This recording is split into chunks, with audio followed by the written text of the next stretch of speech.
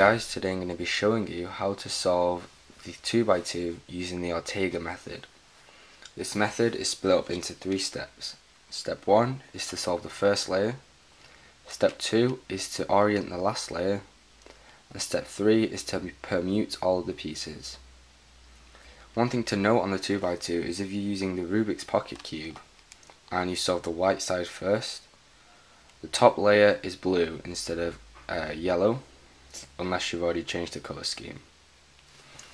So let's scramble the puzzle. Okay, so the first step is to get the first layer. So I'm just going to look around the puzzle and decide which face I'm going to start with. Now we always start with white, but it doesn't matter which face we actually solve it on, because there's no centres. So I'm going to start on this face because there's already 2 white pieces on this face. So I'm going to hold this face down and look for the rest of the pieces. Now I see that there's a white piece here and also a white piece here. So to get these corners into the right place, we're going to use the normal 3x3 algorithm, which is the RURI or the LIUIL moves. So I'm going to start with this one because it's already over a gap, and I'm simply just going to put it in like so. And then we have 3 pieces done. Then we're going to find the next piece, which is actually already over the slot.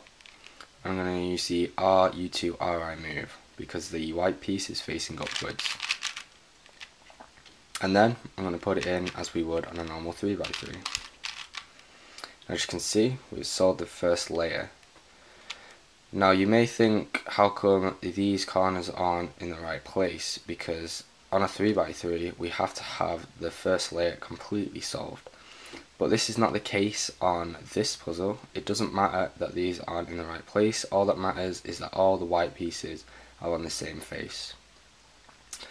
This part is quite intuitive, and it does get easier the more you practice it, and you do get used to the cases. So don't worry if you're not that good at it at the start. Okay, so the next step after solving the first layer is to orient the last layer. And there's 7 different cases that we need to know for this.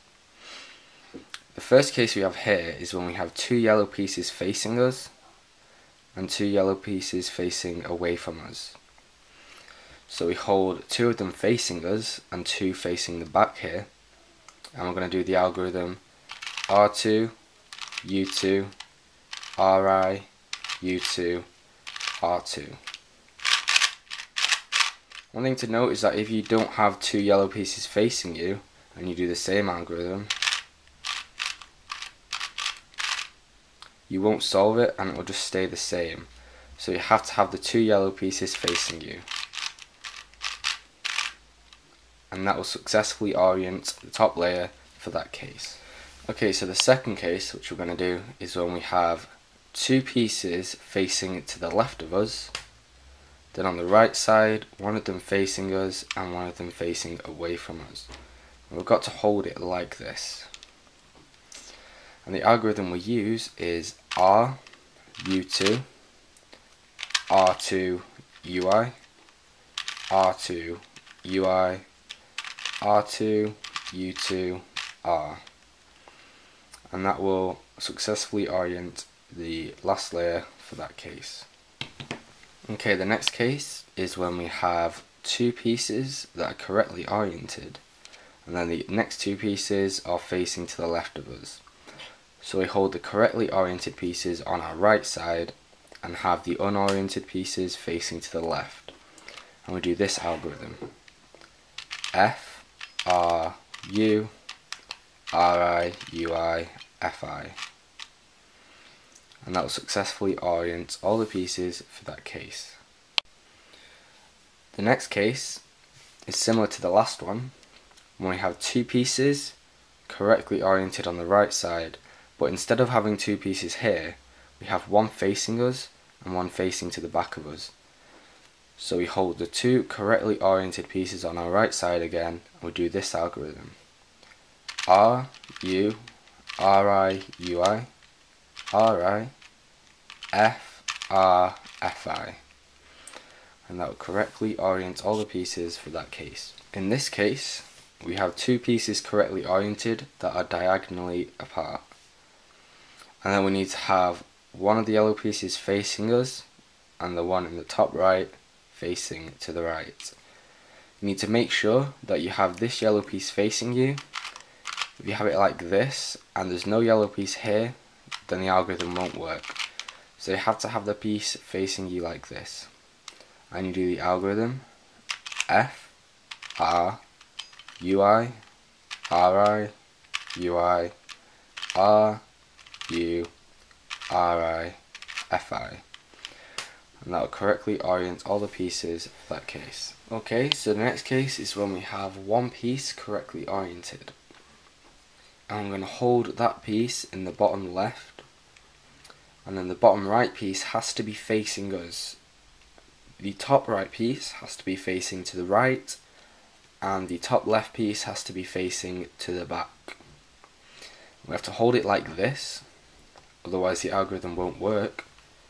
And we do the move R, U, RI, U, R, U2, RI. And that will correctly orient all the pieces for that case.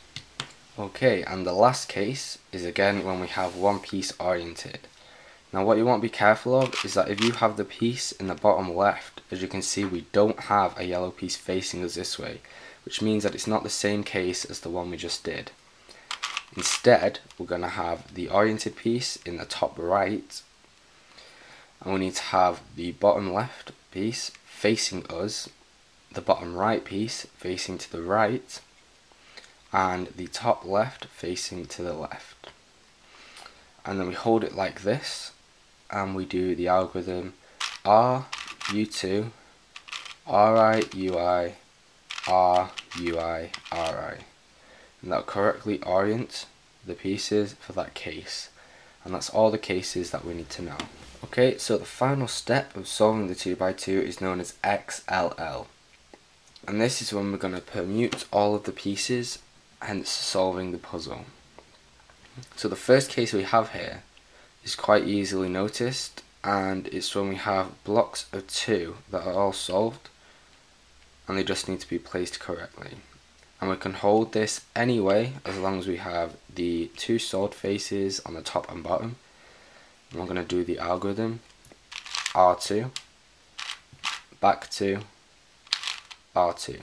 And as you can see, that will correctly permute all the pieces and solve the puzzle. Okay, this next case is a little bit more difficult to notice, but it's when we have a block of 2 here, then no other blocks around the cube. So we only have this block of 2, and we see that the block of 2 is made up of orange pieces. So we're going to find another orange piece, but we're going to need it to be here in the left hand side. So we're going to look for the orange piece. There's one here, but it needs to be here, so this isn't the correct piece. So we're going to turn it again, and we see it here, and we finally have the block of 2 here, and then the one orange here. So we're going to want to hold it like this, and do the algorithm L, DI, L, F2, LI, D, LI. And as you can see, we have now permuted all the pieces and solved the puzzle. The next case that we have is when we have a block of 2 on the bottom and also a block of 2 at the top. Now bear in mind that these 2 blocks don't always have to be the same colour, but they are in this case. So what we're going to want to do is we're going to want to line up the 2 blocks so that they match up here. And then we're going to hold the 2 matched up blocks, and none of the other pieces will be matched up in blocks horizontally. So we hold the matched up blocks here, and we do the algorithm R2U, R2U2, F2U, F2. And as you can see, we have solved the puzzle. Now I'll just do it when there's 2 pieces that aren't the same colour. As you can see, these 2 blocks are matched up, but they're not the same colour. And if we look around the rest of the puzzle, there's no other blocks. So we're going to do the same algorithm with these 2 matched up blocks.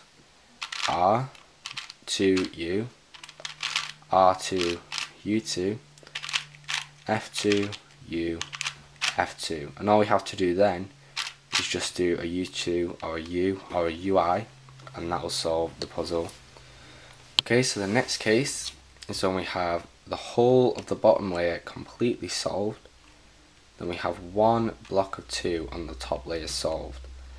And what we're going to want to do is, we see that this is a green block of 2, so we're going to want to go across to the green. So these are all matched up now, and then we have all these pieces. So if we look closer, all we need to do is switch these two pieces. So we hold it like this, and we have the correctly placed blocks on the left. We'll do the algorithm RU2, RIUI, RU2, RIF, RIFI, R. That correctly permutes all the pieces and solve the puzzle. Okay, and the final case now is when we have, again, the bottom layer completely solved, and we have two pieces here solved diagonally. So these are in the right place, and this is in the right place. So all we need to do is swap these two. So we have the two that need to be swapped in the bottom right and the top left, and we do this algorithm. R, UI, RI, UI, F2, UI, R, U, RI, D, R2. And as you can see, we're now solved the puzzle. And that's all the cases that we need to know for XLL. And if you can learn all of them and also all of the OLL algorithms, you can now solve the 2x2 using the Ortega method. Anyway guys, thank you for watching. I hope you have found this tutorial helpful, and if you have any questions, feel free to leave a comment or personal message me. Thanks for watching, and I'll see you next time.